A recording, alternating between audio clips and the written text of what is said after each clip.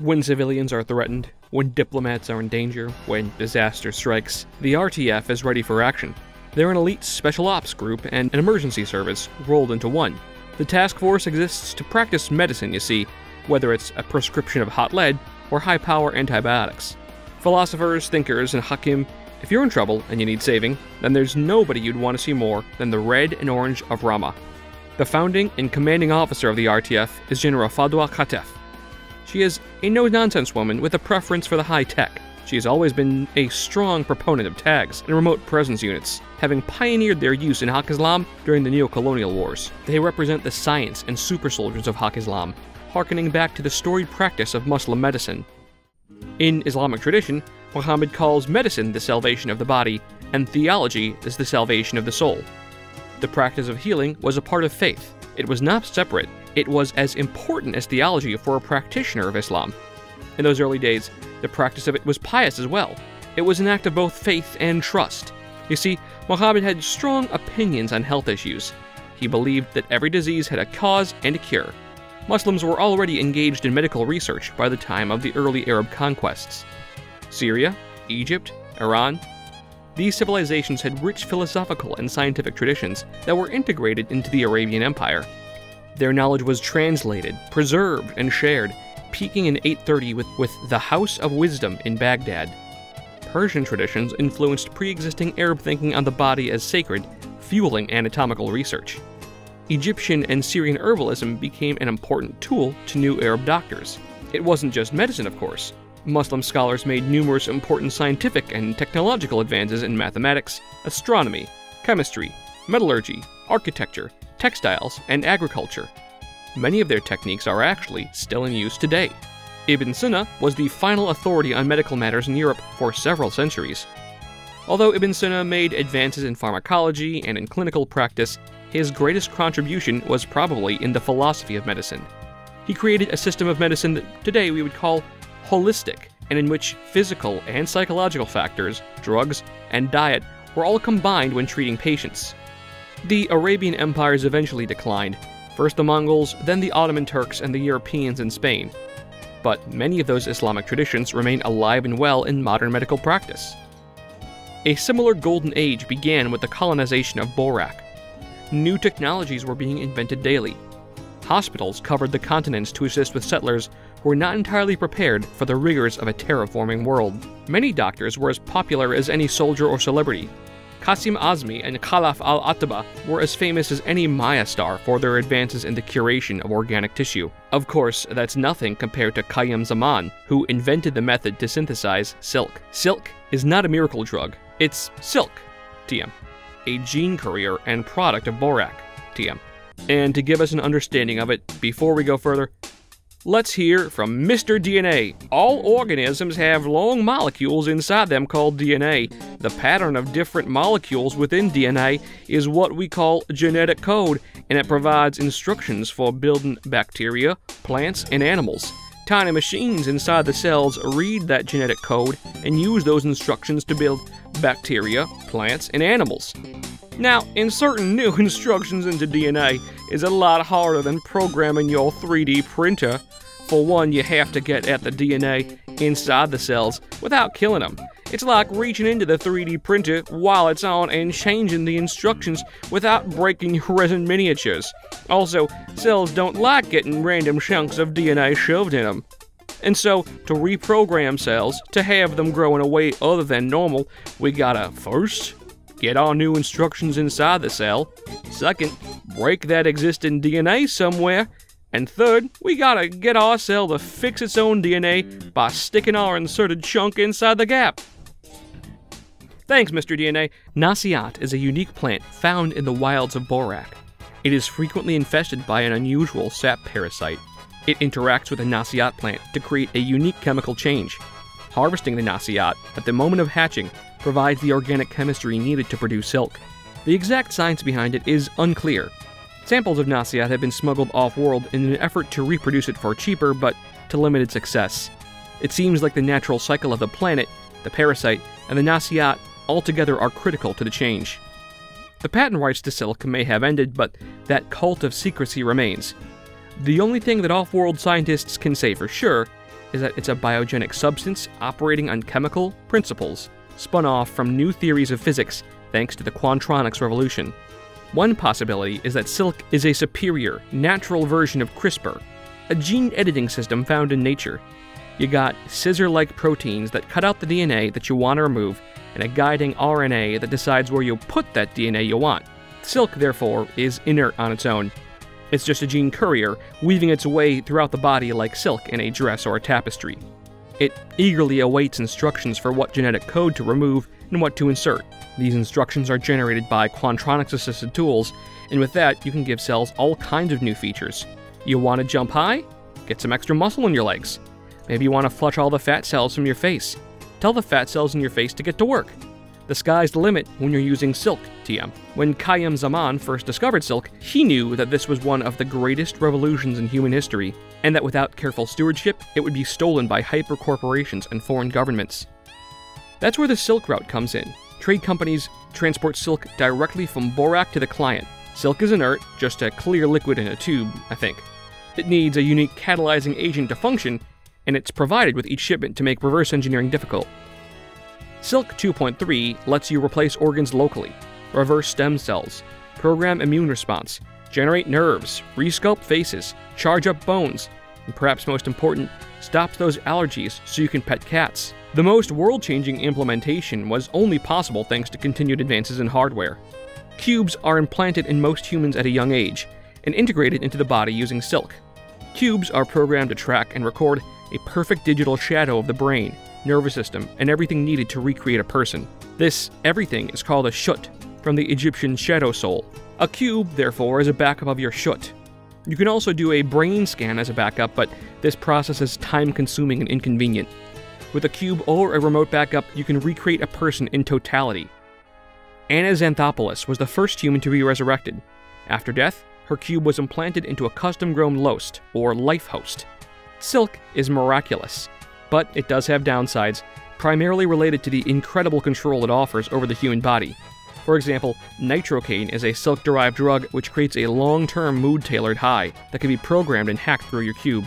Silk is not the only medicine in Haq-Islam, of course. Organs and tissues can be regrown with ease thanks to the work of the Medina Teaching Hospital. Melanin theories for early colonists, shifting skin patterns for modest citizens, and Hanbal longevity treatments for the future. It's a combination of all these medicines, combined with the growing need that led to the creation of the RAMAH Task Force. In Haq-Islamite culture, scientists have a place of honor in society. An evil, unethical scientist is therefore a horrible villain, and mad doctors are a common trope in Haq-Islamite Maya series. It's like showing someone killing an animal. Only someone truly evil would perform experiments to turn a person into a killing machine. As such, it took decades for Haq-Islam Supersoldier programs to bear fruit. First, you have to find volunteers. This isn't that difficult because the possibility of becoming a superhuman is very appealing. But not all candidates are created equal. Ibn Sina's holistic methodology remains paramount. Every human is the totality of their person, their mind, their body. You can't just work on the physical and ignore the mental state of a patient. As such, finding good candidates takes a lot of time. This is especially true for the laboratories on Borak, which aim for literally 0 bad outcomes for test subjects. This isn't like the Spetsnaz or the Assassins. These are all very public programs. Nobody ends up disfigured or debilitated. There's a program for convicts, but they have the same rights and the doctors have the same responsibilities. 0 bad outcomes, no deaths. There are rumors that slavers and human traffickers are used in less savory experiments, but these are just unsubstantiated conspiracy theories. Supersoldier programs are overseen by the MAA, that is, the Munatamat al-Bakht al-Dafaya. This is the military research agency tasked with developing and implementing next-generation tools and services for Haq-Islam and its many militaries. The fearsome Makluba shroud of the Cheetahs, or the cutting-edge holomasks used by the Hafsa. The military of Haq-Islam might not be that of Pan-Oceania, but why would it be? Pan-Oceania doesn't have the big man himself. Speaking of the big man, the very first program was known as Runihura, or Destroyer. Al-Yasara Labs got its start helping colonists adapt to Borak's then mostly inhospitable atmosphere. Xenodisease and harsh environmental conditions took a serious toll on many first-wave settlers, and Al-Yasara made a name for itself in the many Bimaristans across the planet. Over time, they turned their practical augmentations up to 11 with the Destroyer program in the aftermath of the Silk Revolts. Many veterans of the revolts volunteered for the chance to remain in fighting shape for another few decades. Among the many candidates chosen was a young Tariq Mansouri. The Runihura augmentations were successful across the board, resulting in a Khawarij unit, but had a unique effect on Tariq, turning him into an absolute unit of a man. It's still not clear why Tariq gained so much mass and power. Some suspect it was related to a mission early in his career wherein he stormed an Equinox safehouse and was exposed to some kind of mystery substance. Others suspect that he was simply jacked as shit before the augmentations. Regardless, Tariq is on the posters, literally, for the Khawarij in specific and the Supersoldiers in general. Khawarij are more than just augmented humans. 60% of their genetic code has been rewritten. They're inured to aging, disease, pain, and poison.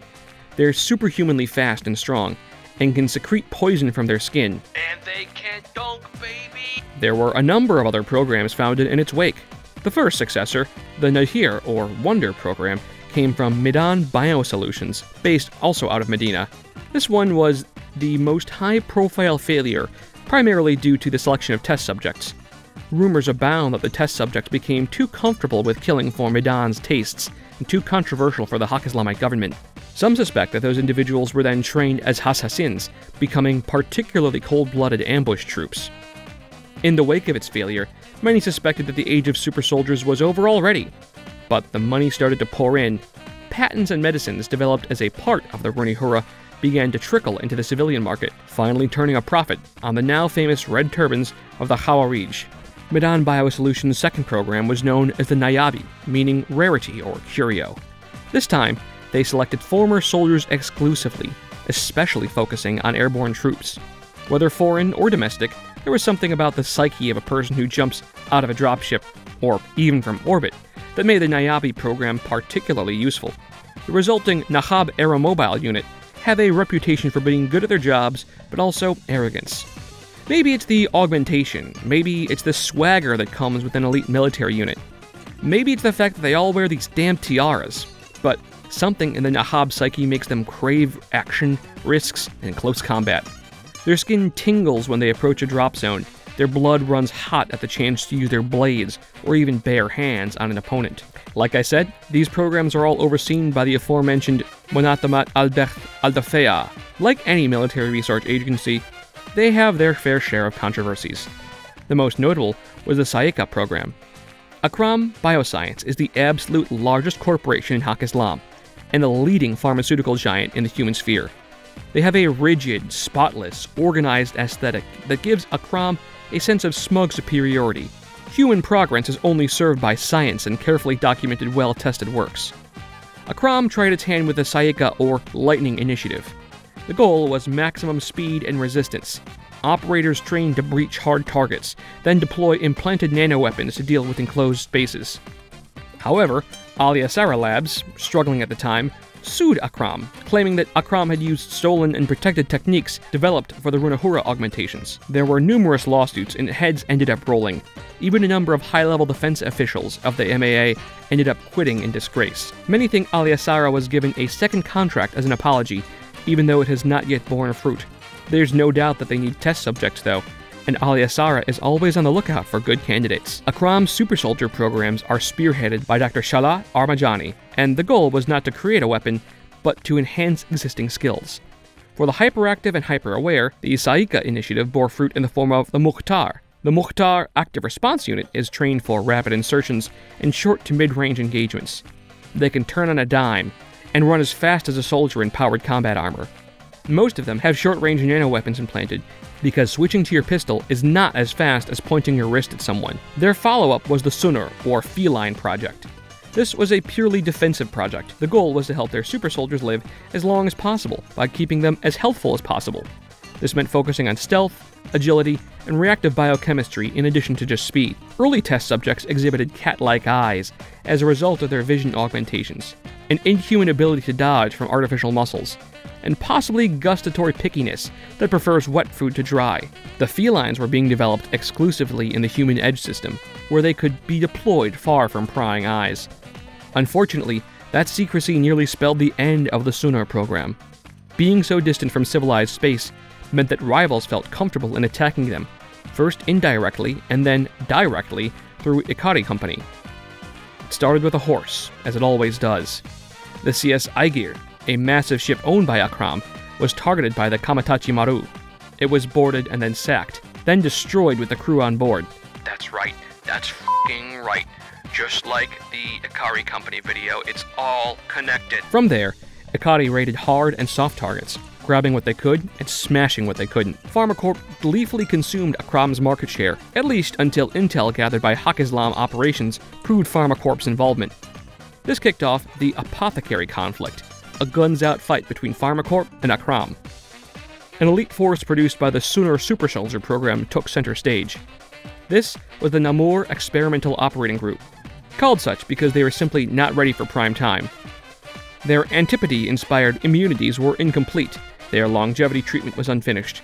That didn't stop them from becoming absolute legends. They succeeded in missions where larger, more intimidating teams would be outgunned and outmanned. Normally, PharmaCorp announces every single discovery with a Mayacast, fanfare, day-long celebration on their prime research campus on Varuna. But the end of the Apothecary conflict left PharmaCorp to instead quietly answer for crimes to O12 High Commissioners. The Apothecary conflict brought in other elements of the RAMAH Task Force. To a degree, the hostilities continue. Every year, PharmaCorp and Akram trade quiet, violent blows, each trying to oust the other and claim control of the inner colony's markets. One example of this was Operation Red Veil. This was Al-Hijib Al-Ahmar, a special deployment to expose a scandal involving Tetjian's PSN. Tetjian had been cooking the books for PharmaCorp, improving their stock prices amidst the ongoing Apothecary conflict. Unfortunately, the Anjing, that being the Yujing Party Intelligence Agency, was carrying out a black operation at the same time, using Tetjian to acquire strategic, in-depth detail about Pan-Oceania's own Supersoldier programs.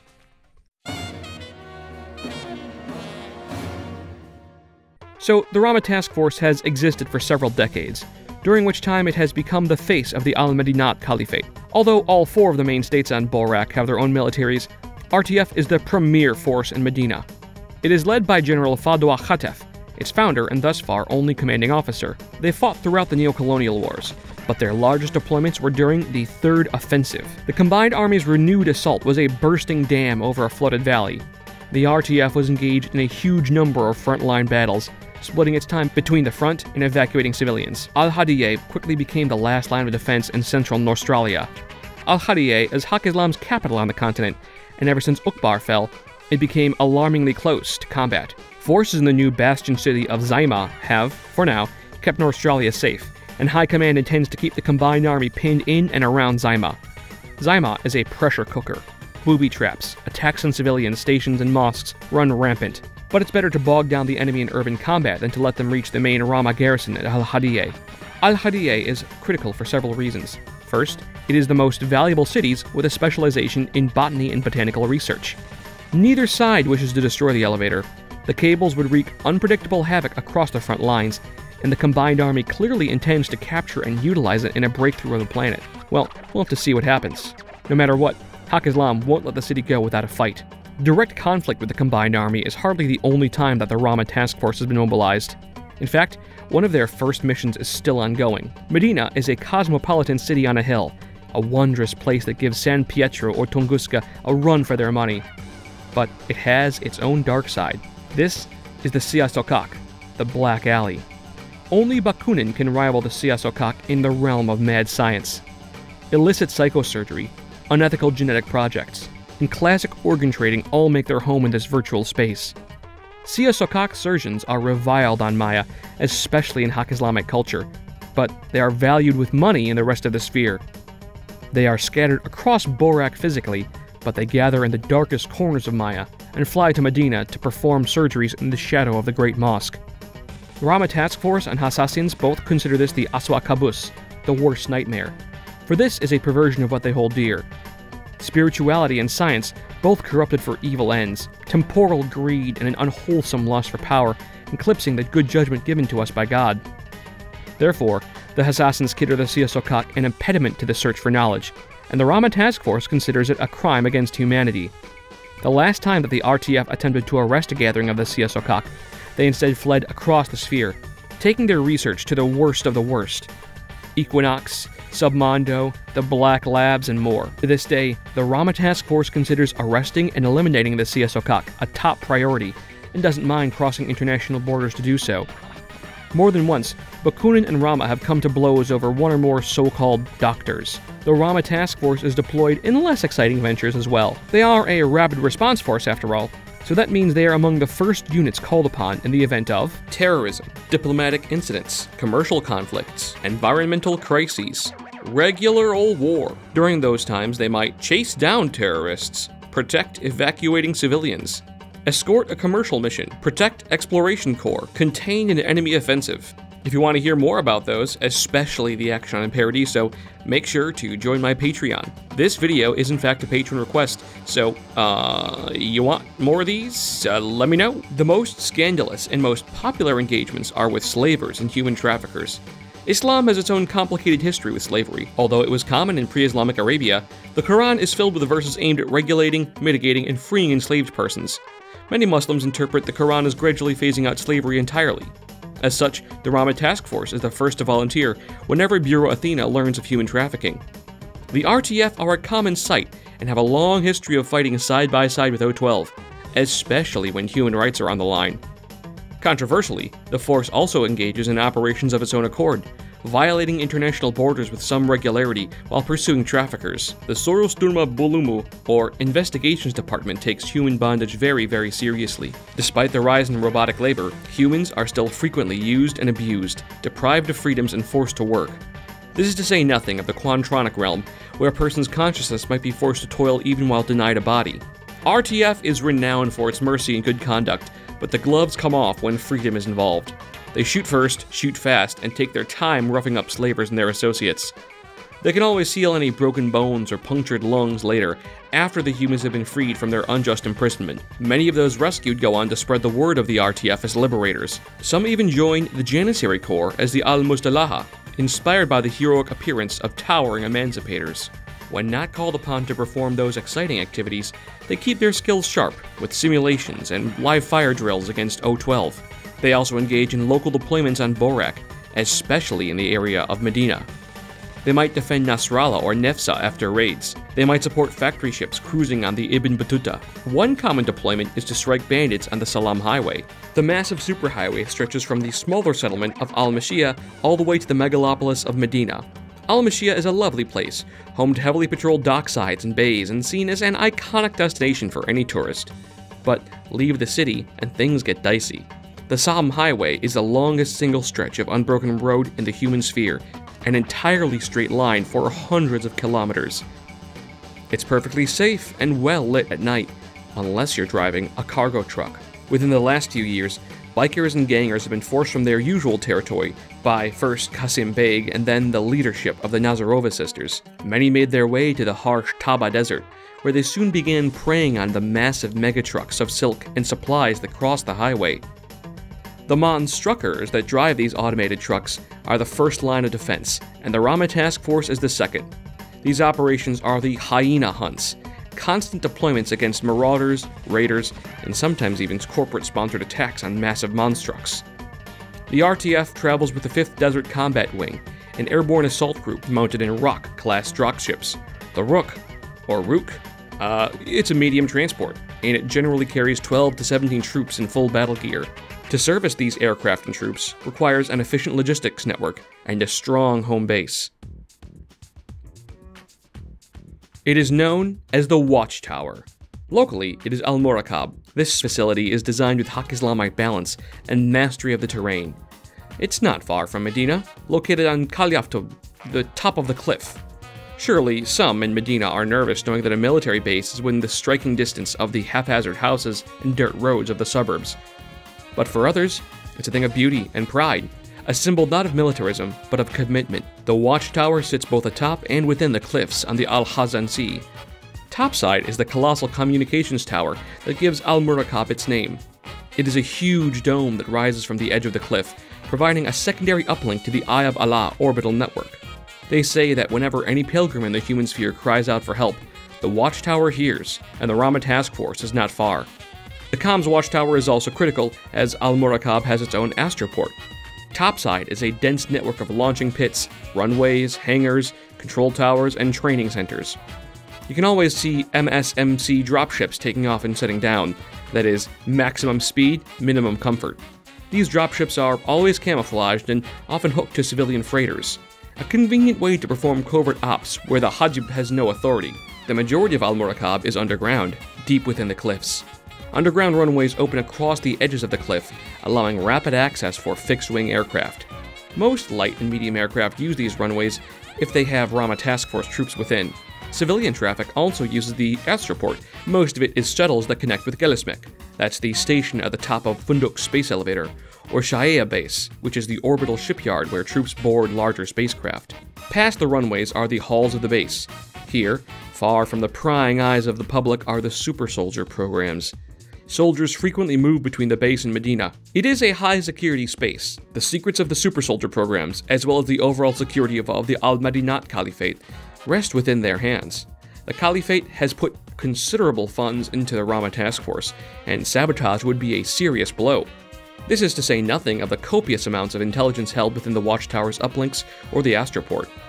This, combined with the heavy amounts of traffic through the area, means that a covert strike force might just be able to make an incursion, with a lot of planning and even more luck.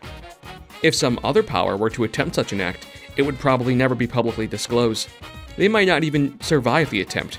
It's not just technicians and garrisons and super soldiers at Muraqab, because you gotta deal with the troops. The most common line infantry of all Haq Islamite operations are the Ghulam. They have specialized subunits within the Ghulam Corps.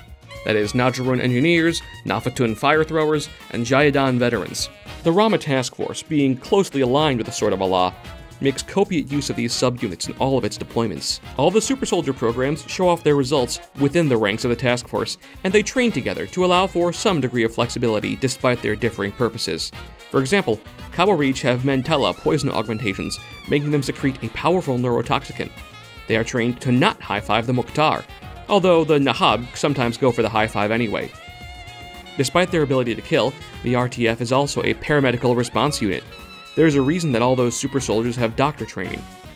Like most military doctors, they have an Akbar kit, specialized tools that are only given once they take their vow. Even after discharge, Haq Islamite military doctors receive updates to their personal tools free of charge as a sign of their dedication. And they are dedicated. The ability to rescue on a moment's notice is critical, hence the appearance of Hakim. They are search and rescue units, airborne doctors and first responders that go where an ambulance cannot. However, the most publicly known part of the force is the 3rd Janissary Corps. This consists of both mainline Janissaries and also Hortlak Janissaries. Hortlak represent the investigations department of the Janissary Corps, and they are trained in part by Hassasins to better move in criminal circles. They also recruit mercenaries. The personalities are just sorta there. They met Carmen Johns, who's just an absolute demon, while deployed in Tartary on Ariadna with anti-slavery operations. They work with Fiddler because she's really cool, and she's worked with them before, and she likes a paycheck. Fiddler has existing ties to Haq Islam for lots of reasons. And they have Wild Bill. J.B. Hickok actually got his big break while working for Haq Islamite mining companies, so he's always had a certain affection for working with Haq Islam, especially the Janissaries. Rounding out their mercenary forces are the Monstruckers. The massive land trains often need help from the RTF to protect local shipments, and the tenacity of the Monstruckers has made them an appealing source of mercenary engineers. These troops are complemented by the talented Murabids Tuareg, named for the North African tribesmen. They keep their traditions alive as expert trackers and top-notch infiltrators, able to move through any terrain unseen until needed. For heavy support, they call on the Al-Fasid. They might be less honorable, but they provide overwhelming firepower, so, they're cool, they're big. You love a big boy, but there's something even cooler, something bigger, something heavier. The mighty tags of Haq Islam are on full display in the RAMAH Task Force. For any element to successfully coordinate with an armored unit is impressive. Reactionary forces like the RAMAH are characterized by light units and self-sufficient soldiers. Tags are faster to deploy and more convenient than a 21st century battle tank. They are still high maintenance. There are some very serious considerations to make. The support staff, the transport, the cargo capacity, the fuel, and so on. It's no small feat. However, the leader of the task force, General Khatef, is adamant that Ms. Margaret here is worth it. She spent years using both the old and new versions of the Guard on Paradiso during the Neo-Colonial Wars. During that conflict, she became obsessed with pairing tags with connected support remotes, an expensive proposition, but one that provided quantronic and physical defenses. The Guards of the 16th Battalion were the most decorated during that decade-long conflict, wherein they most famously entered into repeated battles with the Japanese sectorial army of Yu Jing. Although fearsome, the Oyoroi was never able to perform on the same level as the Maghariba when attacking, and the Japanese defenses repeatedly lost to Guard units when defending. The Maghariba Guard is the main tag in the Haq-Islamite military. It's an older model. The very old Beetle design was replaced by the newer Scorpion frame. Both of them are unpopular among exports because adjusting to the non-human locomotion can be annoying. It also means that remote controlling a wingman, like a Rafik, is even more work. Ghosting in and controlling it while using a tag is tough. Or, if you have a separate pilot, or AI pilot, you have to worry about being stepped on or crushed by 4 dangerous legs. Still, it's a useful combo. Haq-Islam's tag development is still ongoing. For example, look at the new Shakush unit. In an effort to design infiltration support units, the MAA requested something smaller that could be fit in a shipping crate, a container, or a dropship. It started with the Gangtea Corporation, a Yujingyu company that built heavy industrial tags. It was better to outsource, as Yujing has more experience with humanoid models. From there, it was refined into the LAT-2 Tokmak, or Hammer and Mallet, appropriate for an industrial tag and the hammer and anvil philosophy. 50 units were requested, and combat data from the LAT-2 was refined into the LAT-3 Matraka, hammer and mallet in Arabic instead of Turkish. The Hassassin Bahram provided feedback, and the RAMAH Task Force provided testing, and the resulting squadron was titled Shakush, or Hammer, fitting for the tag frame that they wield. There are 5 primary detachments, all of which might make for a fun modeling challenge for anyone thinking of getting into Haq-Islam or the RAMAH Task Force. But the first thing that comes to my mind is terrain. If you're looking for scenery ideas, well, the RAMAH Task Force's usual modus operandi is to find a location and set up a base using fast prefab structures. All of it has shifting colors, though predominantly they specialize in rusty reds regardless of the terrain. Chameleon smart chemicals allow them to easily shift the colors if needed. If I were to make an RTF-themed table, I'd either start with the Watchtower, a large military base with Haq-Islamite elements, or I'd do a forward operations station. Either way, I'm thinking air vehicles and dropships. That would be a fun element and look very cool. At the absolute minimum, I'd start with a landing pad or guard outpost, giving it whatever colors I wanted, probably neutral reds and greens with some bright blue or yellow for the glow. For the individual detachments, there's the Al-Muraqab Security Detachment. Nothing fancy here, they provide local security for the Watchtower. A prized position to be sure, especially since the Watchtower is such a tempting target for espionage. Next up, there's the 5th Desert Combat Wing. They're the air power, and the troops mounted in the air power, great for rapid response actions, especially throughout Medina. If I were painting them up, I'd definitely follow the lovely hyenas hunt pattern. That means camouflaged armor mixed with the usual black-gray for metallics. Camouflage is hard at this scale, but I assure you, it can be a lot of fun. Just don't make it too effective. Vibrant and somewhat unrealistic camouflage is preferable. The better your camo, the better it is at actually disguising the miniature. The Malak al-Ramah detachment is the task force for the Angel of Mercy. This means humanitarian missions first and foremost, though of course that doesn't preclude a little violence. They often wear the constantly armor pattern, which is used for diplomatic security staff. The most notable unit with the constantly armor pattern were the DSS units in Japanese territory during the uprising. Some Yakuza, supported by the nascent secessionist forces, thought they'd take a Haq-Islamite embassy hostage. None of them survived, which tells you a lot about how seriously the Al-Ramah detachment takes itself. The RAMAH Al-Adl is the Spear of Justice unit, and they're dedicated to dismantling human trafficking networks across the sphere. Many of them wear the Sword of Justice pattern, especially after Operation Saif al-Adl. The Investigations Department of the Janissary Corps learned of a pretty massive Cuban human trafficking ring, ranging from space elevators in Africa all the way to Mars. This was a joint mission, done in tandem with the Imperial Service and Shock Army of Acontecimiento. The majority of the fighting off-world was handled by the Janissaries, and they used an appropriate red and orange pattern for fighting on the half-terraformed Martian surface. Lastly, the Razia detachment, named after the Sultanate of Delhi, represents the most distant unit. They're based out of Human Edge, and they were founded in the aftermath of Operation Red Veil. Fearful of further retaliation from Yujing or Pharmacorps, The Razzia detachment is used for commercial missions and anti-corporate warfare across the sphere, although rarely on Borak. So if you're thinking of getting into RAMAH Task Force, this isn't a tactics video, but I can tell you what to get and where to start. Get the Hak-Islam action pack, or anything that looks like it. You want Ghulam for sure. You could also get the Black Wind box if you don't mind proxying everything, like treating the Daylami as Ghulam. Grab Carmen Johns. She's really good and provides both close combat and smoke cover. Sadly, you can only use her on RAMAH Task Force and some Ariadne sectorials. You'll probably also want the Remotes pack, so anything that looks like this is what you want. After that, it's up to you. Most of what you got in that box is good for proxy. If you're looking for other really good units, the Mukhtar here is great as a hacker or forward observer. Oh, so good. The Namur is also really fearsome, and she's really good, although she is really expensive. And the Jaidan box is really nice. I'm tired. I am so tired. I got more videos coming out, though. This one was a lot of work, as always, because there's a lot of information. It makes me shudder thinking about someday covering a faction people actually play. But I'll do it, especially if you pay me. And if you haven't subscribed, you should, because I got some actually completely unique stuff, especially about the upcoming books. So if you want some totally unique stuff about Downfall, I'm your man, and I think you'll like it.